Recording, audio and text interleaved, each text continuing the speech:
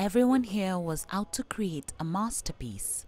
Artists from 8 countries gathered at the National Ceramic Center in Tunis. This gathering brings together 14 potters from 8 countries that include Spain, Portugal, Italy, Turkey, Russia, China, Tunisia and Iraq. Iraqi artist Maher Asalamari says the inspiration for his work comes from his surroundings. I took the curves, the arches and the architecture, as well as the Arabic letter and the old style of Arabic writing. So these very beautiful things that I've noticed along with the spirit of this place inspired my work. The majority of artwork on display was inspired by the current political atmosphere in Tunisia. This work is inspired by the general feeling that we're living in Tunisia today.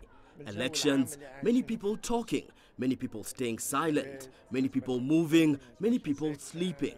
As for the rest, people can interpret it in their own way. Local parliamentary elections will be held next month. Carol Oyola, CCTV.